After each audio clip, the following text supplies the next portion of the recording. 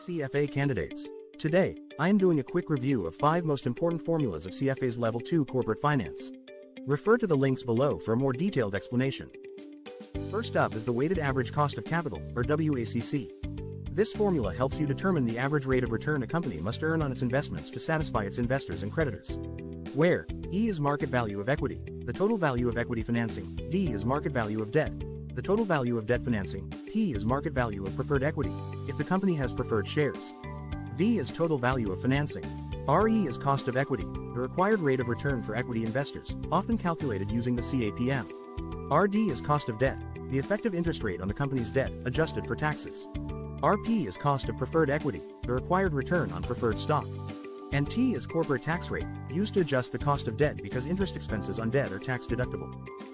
Number 2 is adjusted present value, or APV. It is equal to net present value of the project plus present value of financing effects. It is useful for valuing leveraged projects and firms by separating financing effects from the project's NPV.